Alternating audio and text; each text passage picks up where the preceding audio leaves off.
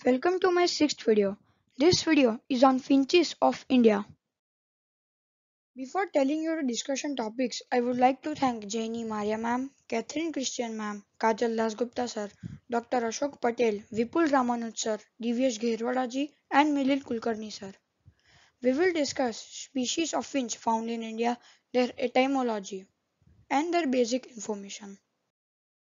Species of finches. First we'll talk about genera. Genera is the plural for genus, so don't get confused. And the second is species. Coming to genera. In India, there are 37 species of finches. Out of these 37, there are many genuses. There are Agraphosphisa, Bucanates, Calacanthus, Carduelis, and many more. They are all written here. Out of this, we will cover the first four: Agraphosphisa, Bucanates, Calacanthus, and Carduelis. The species in these four genera are Blandford's rosefinch and Agraphosphisa. Bucanates, there are two, Mongolian and Trumpeter. Calacanthus has one, spectacled, and Carduelis has one, eastern goldfinch. Coming to their etymology. Coming to Blandford's rosefinch etymology. Blandford was given in honor of English naturalist William Blandford. Rosefinch means a rose-like color, and finch is a word used by many Greek authors for a very small bird. The voice that you have heard right now is its call. Coming to the scientific name, Agraphosphisa rubescens. You may be confused that why there is only one rose finch.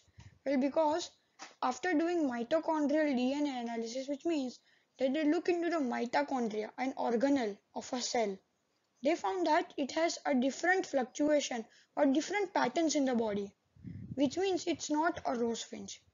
Agraphosphisa is agraphos and spiza. Spiza is finch in Greek and agrapho means unwritten because there was nothing written about this finch anywhere. Rubescens means reddish in Latin because of its color. Coming to trumpeter finch. Trumpeter comes from the trumpet player or voice of a trumpet player. This is its voice.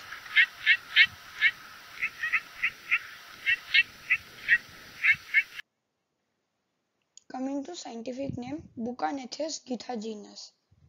Bucanates means trumpeter in Greek, once again because of its voice. Second is the githa genus.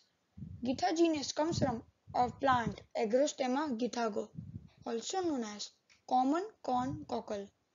It was a misunderstanding by Conrad Temminck. He thought that both of the names came from the same meaning, but the githago meaning is greenish blue, which is totally different from the color of a trumpeter finch. So a big misunderstanding.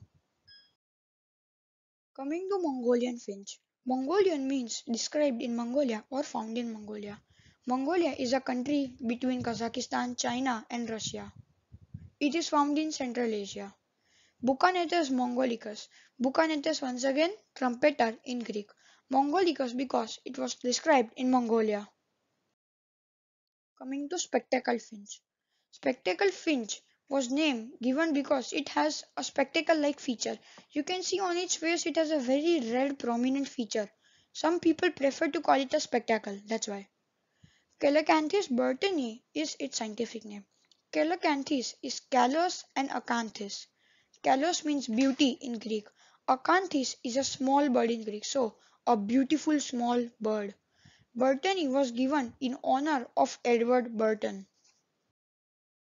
Coming to etymology of eastern goldfinch. Eastern is because it is found in eastern hemisphere of the world. Goldfinch because it has a golden wing panel. Coming to scientific name. Scientific name is Carduelis caniceps. Carduelis is goldfinch for Latin and caniceps is a mixture of canus and ceps. Canus means grey in Latin and ceps means head in Latin, so grey-headed. That's why some people also call it grey-headed goldfinch or grey-crowned goldfinch. Coming to the basic information. In this I will tell you its ID pointers, range, taxonomy and subspecies. Coming to Blandford's rosefinch, it was first described by William Blandford in 1872 at Sikkim, and it is monotypic. Monotypic means it has no subspecies, it is only one and only. This is the range, so it comes from central Nepal till North China. It also covers Sikkim, West Bengal, Darjeeling, and many northeast Indian states. The main pointers are it has a red head without marks, a wing with no mark, and red underparts. Coming to the female, female is quite difficult because it is similar to dark-breasted robins, but to differentiate it, we have pale underparts, reddish or olive rump, and absent or they may generally be present but less prominent wing bars. Coming to the trumpeter finch, it was first described by Martin Lichtenstein in 1823 at Egypt. The species we see in India is a different subspecies because the one that can be seen in Egypt is different. This is a very wide range. It comes from West Africa till India, but in India it is only visiting in winters.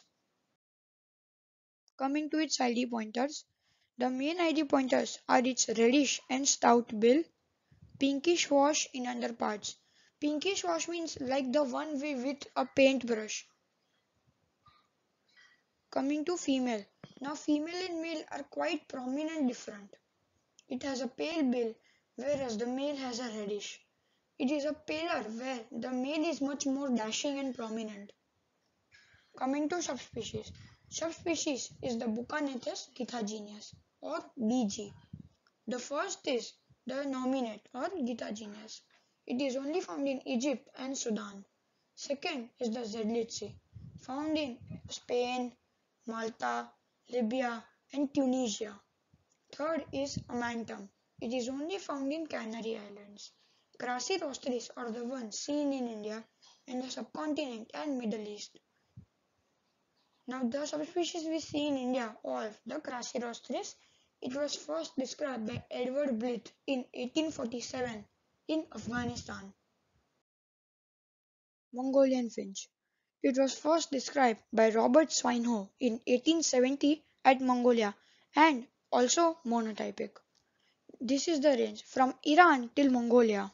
It also covers a little bit of Ladakh and Jammu Kashmir. It has a very small bill compared to trumpeter, a white or buffish wing panel, and a long tail. Coming to spectacled finch. This is a very spectacular looking bird and it's high on every birder's wish list. It was first described by John Gould in 1838 at Srinagar, Jammu and Kashmir. Also, it's monotypic. This is the range. You can technically say it is endemic to the Indian subcontinent because it is found in some parts of Pakistan, otherwise from Jammu Kashmir till Nepal. Coming to the ID pointers. The first ID pointer for a male is black head with red spectacle. Red spectacle is the skin or the feathers around its eye of color red. Second, it will have spots on its wing coverts. Third is its yellow bill. Coming to the female now. On the left is male and right is female. Female has a yellow spectacle while the red is red one. So that is the main difference. Coming to eastern goldfinch.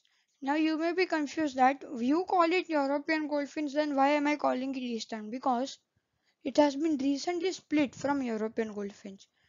It is currently recognized as Cardulus caniceps. First it was known as Cardulus cardulus. So now it is a split or a different species. This is on the right a European. On the left is eastern. You can clearly see that European has a very black stripe on its hind neck, while the other ones does not have. And the Eastern has a grey crown where the European has a black one. That is the main difference.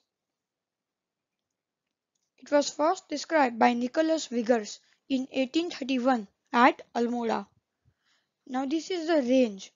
This range is from Iran to Uttarakhand or Nepal till China, Mongolia and a little part of Russia.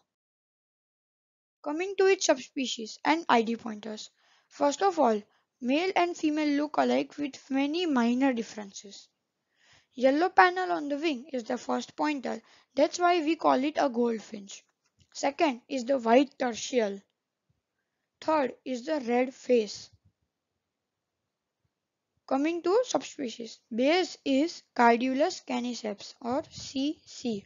First is the nominate or caniceps found in India, Pakistan, Nepal and China. Second is subulata found in Kazakhstan, Russia and Mongolia. Third is Paropanici, Kazakhstan, Iran, Afghanistan, China and Tajikistan. Fourth is Ultima or only found in Iran. Thank you for listening to me and watching my video. Please like and subscribe to my channel and stay tuned for my next video and stay safe from COVID-19. Stay safe, stay home.